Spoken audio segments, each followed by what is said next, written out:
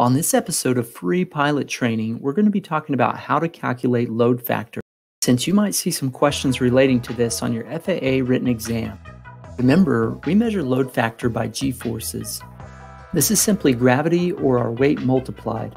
On the test, they may want you to show how bank angle and load factor correlate. Then they'll show you a chart like this. Don't be intimidated by this, it's really quite simple. The first question you might see is, what is your load factor if you make a 30-degree turn in your airplane? By the way, the lines on the test should be way more obvious than in this video. We'll start this by drawing a line up from our 30-degree mark. Then we'll move over to our load factor scale. I'm getting about 1.2 G's here. And that's our answer on this one. It's as simple as that. Here's another one. What is your total load with an airplane that weighs 1,475 pounds in a 45-degree bank turn?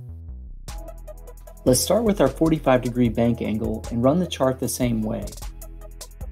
This time, I'm getting 1.5 G's, but that's not the question they're asking this time. They want you to find your total load. This is super simple to do. All you have to do is multiply your weight times your load factor. In this case, we've got 1,475 pounds times 1.5 G's. That gives us a total load of 2,212.5 pounds. Let's look at the same problem with an airplane weighing 3,800 pounds in a 60-degree bank turn. We'll run our line up from the 60 here, then back over, and it looks like I've got about 2 G's. Don't worry, the chart on the test should be much better. Once again, for this problem, we'll use weight times load, which is 3,800 times 2. So for this problem, we have a total load of 7,600 pounds. Let's look at a couple more things real quick.